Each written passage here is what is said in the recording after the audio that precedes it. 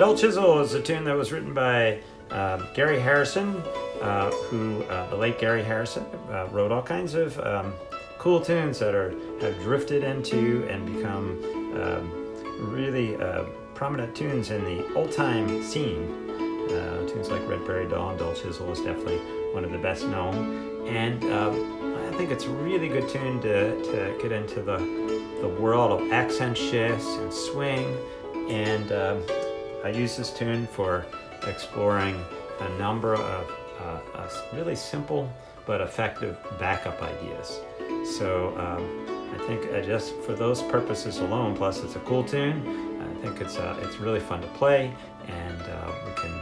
tackle some of those really important ideas in playing fiddle tunes.